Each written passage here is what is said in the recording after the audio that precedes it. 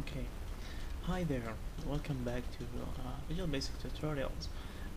Someone asked me about communication between two processes. Windows provide many ways for you to perform communication between processes. One of these methods is named pipes. Now, the figure that you see right now is actually very similar to networking. In networks, if you are using the internet, usually there's a server that will wait for a connection or a request, and you'll open the browser, which is the client in this case, and connect to the server. At that moment, the server will send you the page. Pipes work very similarly. So basically, you have the server here. It's gonna create a pipe and wait for a connection from the client. As soon as that connection is established, the server is gonna send information to the client. Okay, so to demonstrate this, we need two programs. Because of that, I'm gonna use two instances of Visual Studio. This is gonna be the first one. Let me rename it. So this is gonna be server. There we go.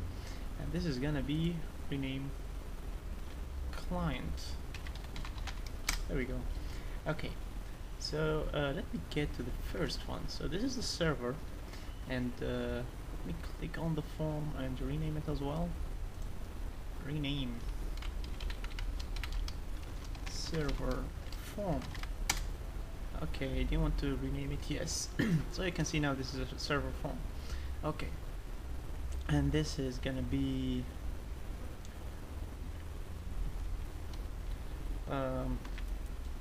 create pipe and wait. Okay. So what are we gonna do? Dimension server pipe as system IO pipes dot. You have asynchronous pipe server and the client, and there is a standard one. The difference is that this one allows you to send and receive information asynchronously, so your program doesn't have to wait. It can just work and do other stuff while waiting. Okay, this is useful if the speed of the two programs are different and you don't care about synchronization much. But in our case, we want to do things a simple way, so we're going to use this one.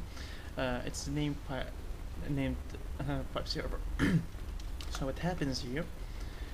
We are going to say server pipe equal new system IO pipes. This is going to be named server stream, and you need to provide a name. So you're gonna give it the name boo. Okay, and then we said that the server should wait. So server pipe dot wait for connection. That's it. And whenever that happens, we're gonna display a message box, MSG box, server established connection. Well, usually you don't do that. You don't display a message box, but this is just to, just to tell us what's going on. And next, we want to send some information. So what we're gonna send is actually a couple of bytes or some message. So where's that? Show me where the text box is. This is a text box. There we go. Okay. Okay, this is a text box, and now we are gonna put a button here, and this is gonna be what? Send message. Okay, so how do you send the information? Well, okay, all you have to do is call the send the right method. Okay, and now the right method is for the pipe, and the right method expects you to provide a buffer of byte. How do you get the buffer of byte? Well, we have our text and it's a string, not a byte, so we need to convert that. The conversion is very simple. Dimension b as byte equals system text encoding, get encoding. You could get some kind of encoding if you're using Chinese or something. That would be helpful to encode it in the correct format. 256 and get bytes. There we go, and we pass the string that we want to convert to bytes. So this is going to be textbox1.text. There we go, and okay, I guess you can hear the bells of our neighbors. Okay, so this is going to be the offset. We start from 0 and we want to send the whole message, so b.length. There we go. Okay, and this is the server side. So first we're going to establish the connection, second we're going to send the information. Very straightforward. Okay, so we finished the server side. Okay, maybe we could also close it properly. Okay, and say close. Okay, double click here, server pipe, close. There we go, and that's it. Okay, so now we are gonna do something very similar on the client. So let's go back here, let's go to this form. We're gonna rename it. It's gonna be client form this time.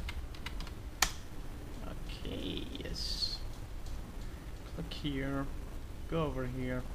This is gonna be what? This is gonna be client. This is gonna be, click on that, connect to server. Okay.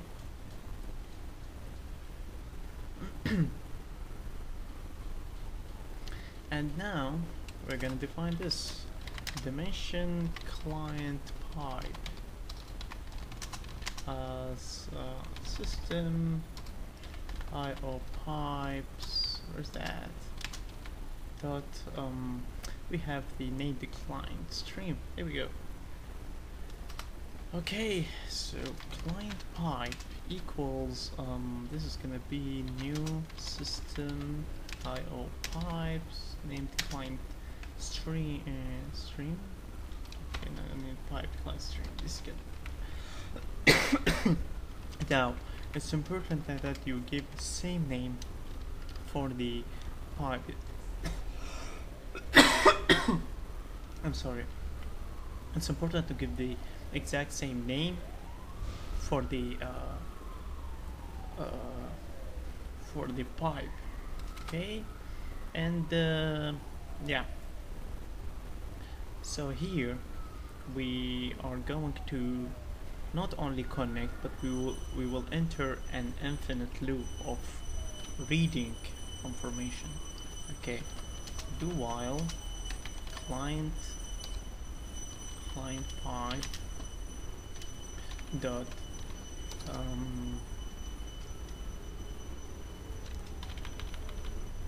let me see.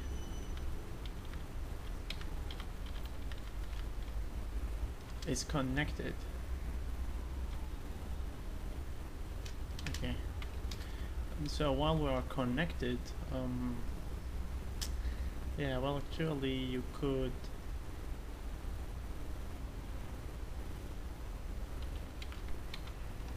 Well, wait a minute. Just.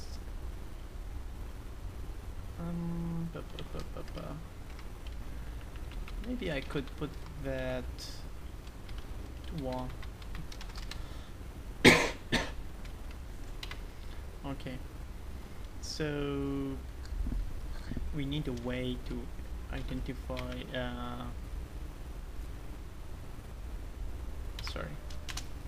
Do while do loop while client pipe is connected. Okay. So we'll wait until the connection ends. So dimension b is byte. So client pipe dot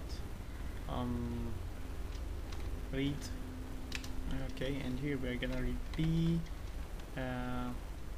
0 b.link. Okay, obviously we need to create some kind of big buffer, 0 to 1000. Okay, so here we are gonna read the information. Okay, so redimension preserve. Wait a minute. Dimension L as integer equals here. Redimension preserve b0 to L minus 1, and then what do we have is msg box system.text encoding get encoding Windows 1256. Where's that?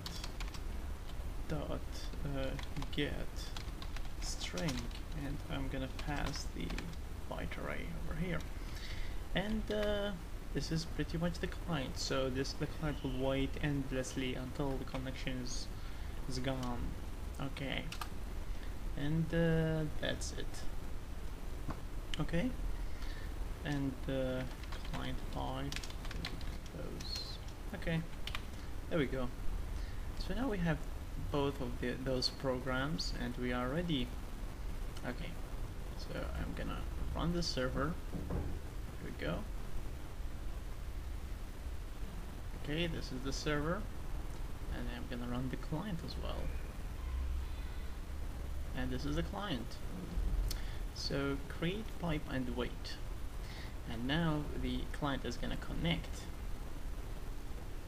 And there we go. Let me see. Okay, I forgot. So basically I didn't give instruction to the client to connect. So client pipe dot connect. There we go. Yeah, I forgot that. You need to make issue a connection command. So there we go again. Now remember, the server is waiting for connection still. So connect. So you can see here, server established connection. Now this one, I'm going to say hello and send message into the pipe. And now the other one, the client received the message. Press OK. Bye bye. Send the message, and the other one receives it. Now I'm gonna close the connection, and yeah, the connection is closed. Okay, so again, I will try this again. So I create a pipe, and this one's waiting. I connect to the server. Now the server is saying that the server established a connection.